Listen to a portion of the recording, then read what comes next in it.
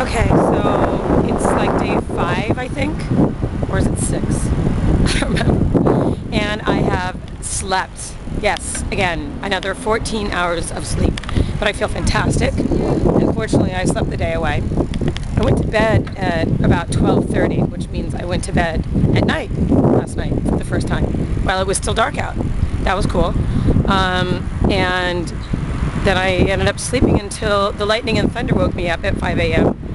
through my big purple earplugs and big eye shades. But never mind, I went back to sleep after reading a little bit about Berlin.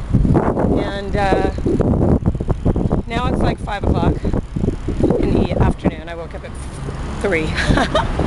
And I am taking a solo bike tour down to Alexanderplatz and then maybe over to Lisa's to have a drink before going to dinner at Cousin Kimberly's. So it's all good. It's a lot of fun. I just passed a really cool cemetery, which I have to remember to go to later. There you go.